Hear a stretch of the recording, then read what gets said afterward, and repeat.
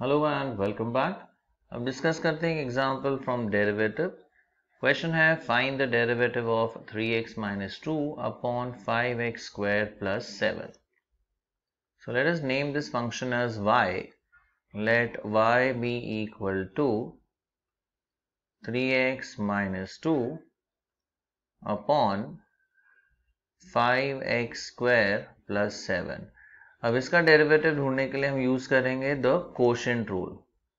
This is the numerator and this is the denominator. So quotient rule होता है denominator into derivative of numerator minus numerator into derivative of denominator upon denominator का square. So let us apply the quotient rule and we get dy by dx is equal to 5x square plus 7 into derivative of the numerator है 3x minus 2 minus अब आएगा numerator यानी 3x minus 2 into derivative of the denominator that is 5x square plus 7 divided by denominator का square यानी 5x square plus 7 the whole square.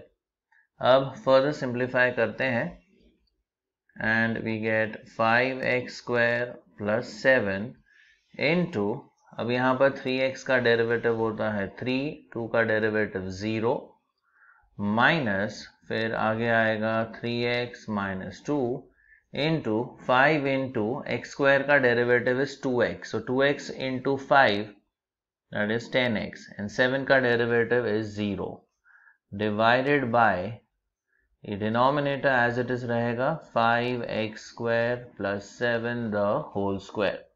Now simplifying further ये brackets open कर देते हैं. So 3 into 5x square that's 15x square plus 3 into 7 ये हो जाएगा 21 then 10x into 3x 10 3s is ये 30 और यहाँ पे आएगा x square 10x into minus 2 is minus 20 और ये नेगेटिव साइन तो ये हो जाएगा plus 20x divided by 5x square plus 7 the whole square.